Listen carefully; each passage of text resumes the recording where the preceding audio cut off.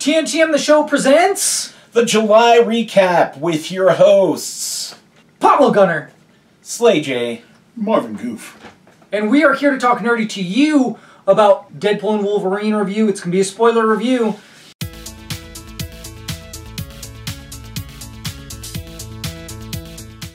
Don't forget to like, comment, and subscribe, and share our content if you don't mind helping us out. Yes, and our grade scale here at TNTM the Show, Talk Nerd to Me, is must see, must stream. Check it out. Pass. Deadpool and Wolverine? Yay. Or should we call it Deadpool 3? Could be Deadpool 3 or Deadpool Wolverine. Yeah. Because it did a solid job of both. Like, of being the third movie of a trilogy, and of being a Deadpool and Wolverine movie, and like a send-off to Franchise, the Fox, or to like every Fox X-Men Marvel stuff, movie, and as well as like a new entry into Marvel and MCU, right?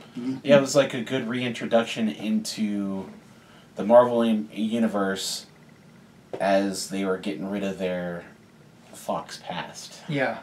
I will say the bad for me, like the beginning was a little confusing to me, and then the ending, I thought it was over, and then they threw some more stuff in there. But they did such a good job of sucking me back in that I was like, okay, it worked. Like, you guys were able to pull it off, stick the landing. Because I thought the landing was the landing, and then you're like, no, we're going to do some more flips and woozy doozles and, flipsy bobsies. And then they stuck the landing. So I was like, okay, I can't complain. Like, you guys did it. It was a little long, but, like, I had a good time, even though it was long. So, yeah. Yeah, it was a great movie. Those are my only complaints. It's going to be hard to find the people that are against it, because the only thing that I've heard negative was at the very beginning were the critics giving it just, like, a low 50 score or something like that. And I was like, what? There's no way. And then after seeing it, I'm like, if you guys saw our video, they're dumb. They are completely wrong. And I don't know where they're getting this from. There was a story in this. It had a climax, and it resolved a lot of loose ends. Mm-hmm. As we mentioned, it retconned a lot of things to kind of set up the future. It was done great. Like, there was stuff that was answered from the first movie, stuff that was answered from the second movie, and it just created this whole new parallel between these characters, which we hadn't seen before, especially in Deadpool. Like, we get a deeper sense of who he is and where he's going and where his heart is. And you finally see him become the hero that he always wanted to be, but he was always too selfish, and he finally overcame a lot of monsters to do so. Yeah, I would agree entirely. Like, the interaction of a lot of things, and I mean, on a filmmaking standpoint too, I mean, visual gags are a thing, and I found that a lot of the visual editing was also hilarious. Everything kind of served the tone of the film, so I think that was they did good. Why would people say this is bad? I don't get it. Well, critics have always hated these movies because they're like, oh, I have to watch every show and every movie, or they have to watch the things connected to that, and they just want to go, a movie should be a movie and it should be its own thing. Look, I've seen the other movies. I haven't watched them recently. I love the MCU, but I haven't watched all this stuff recently. I don't have the time for that. I have kids, so even if I wanted to, I wouldn't be able to because it's rated R, right?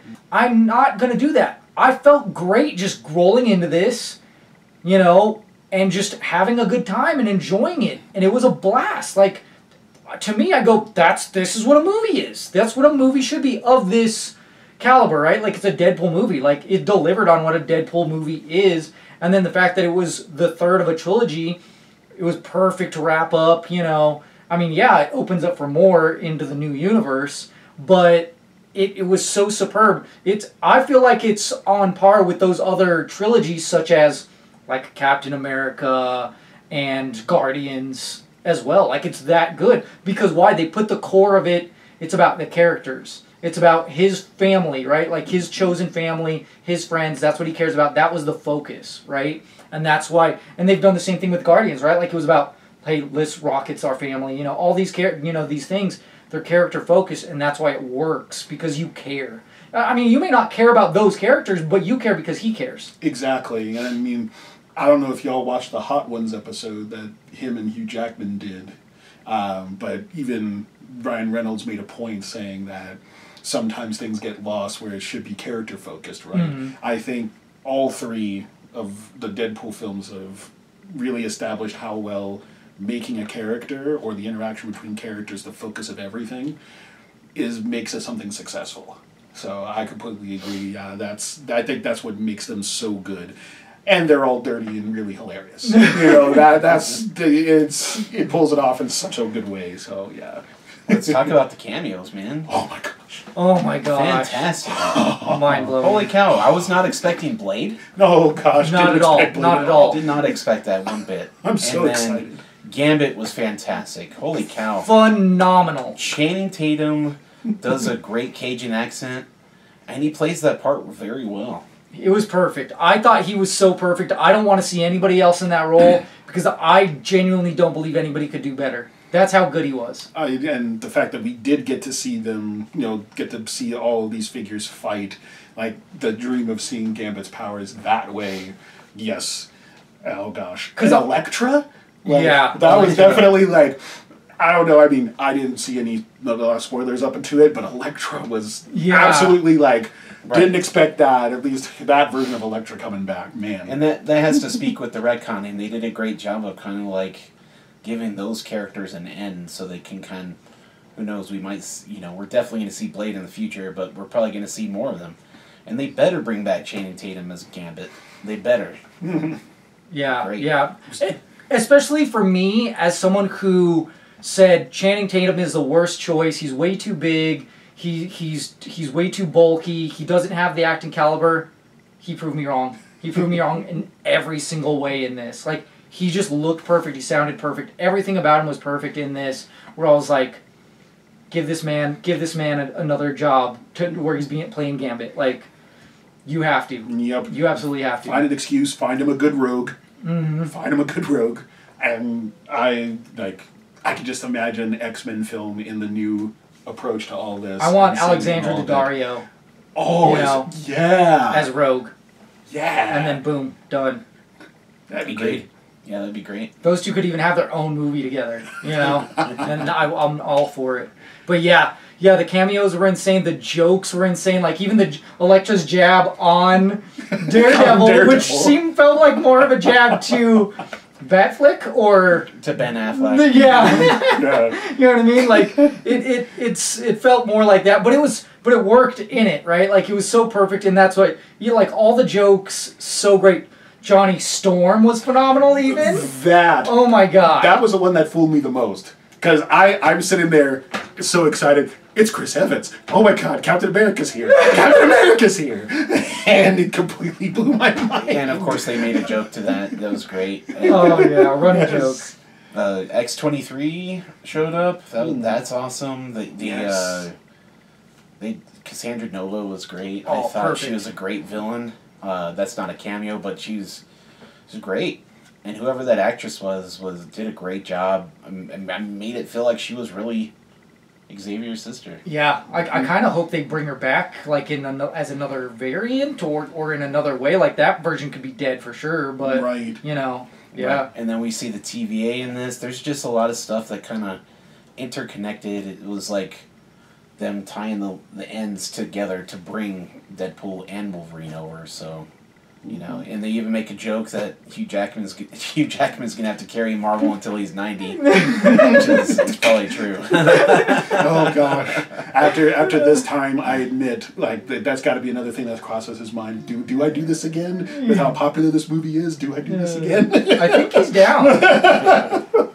It seems like he's down. Yeah, and like an old man Logan, like one of the variants that shows up. Like I would love to see an old man Logan movie that is different from the Logan legit, film. like the comics. Mm-hmm. Yeah. And then all the different Wolverines was great. It was just such a beautiful movie. It's a definite must-see. Oh yeah. Oh, Henry Must. Cavill. Oh yeah. The Cavalry. Wolverine.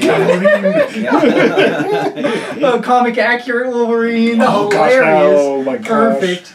And they had a lot of nods. There was the patch one. What's the one where he's on the X? Oh yeah, I forgot. I know what you're talking about. Days of Apocalypse Wolverine. Age of Apocalypse. Age yes. of Apocalypse. Yeah. Mm-hmm. Yes. So Yeah. many So many. things. And it makes Hulk. fun of it. Hulk. Yes. Oh gosh, the Hulk appearance. It makes fun of itself a lot Right, too. Like yes. how they're like, oh yeah, you have to watch season 1 of episode 5 of Loki or whatever. Yeah. So it's like kind of helps you out, I guess. But yeah, it was really funny. Like I didn't feel like I had to watch all that. I mean, I've seen those, but it definitely didn't have to be fresh. I felt like you could just walk in. Maybe I don't know. Maybe you And can't in walk in perfect blind. Deadpool fashion of like the fourth wall breaking constantly, which was great. Mm-hmm. We needed that. Ryan Reynolds is perfect for this role. He always has been.